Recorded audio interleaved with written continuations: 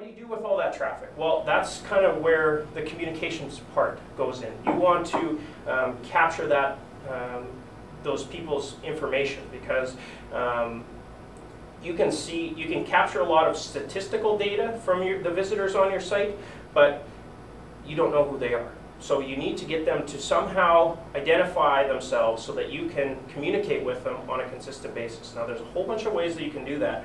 On the Diplomat site, we've got a preferred guest club where we take their email and mailing address so that we can send people stuff on their birthdays and their anniversaries, and send them information about the restaurant that's going on all the time. But more and more people are getting annoyed with so much email. People are trying to cut out email.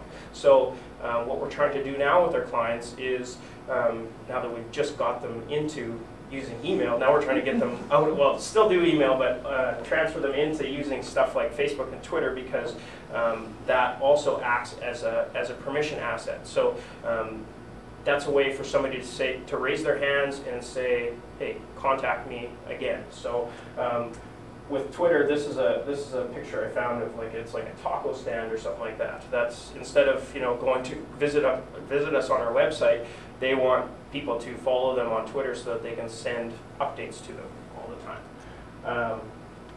So like I say, you want to convert your traffic. So all that traffic that goes back to my Sprinkler Daddy site, I've got a video there, which is another great reason to use video, is that it converts. If I had a letter there with all the information that's contained in that video, it wouldn't convert as well as having that video there.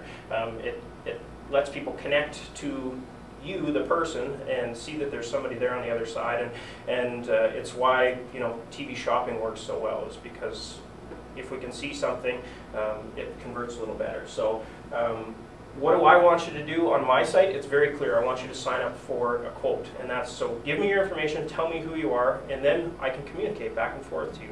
So you've got to have that that carrot on the other side. You got to give them a reason to want to continue getting stuff. So that's either so that you can get them more information, because chances are they're not just going to go to your website and buy whatever you have. They'll, it's a process. You have to contact people, 7 or 8 times, I think, is some of the stats out there, that you have to contact people before they're actually going to follow, or actually going to buy something.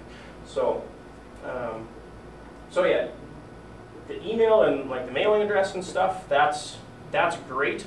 If you can get that stuff, that's like number one, because then you've kind of got the the key to the safe. You can access them however you need to. But with Twitter and Facebook, it's kind of like a lower level of permission, because they don't necessarily give you all of their personal information, but they give you the right to still get in front of them. So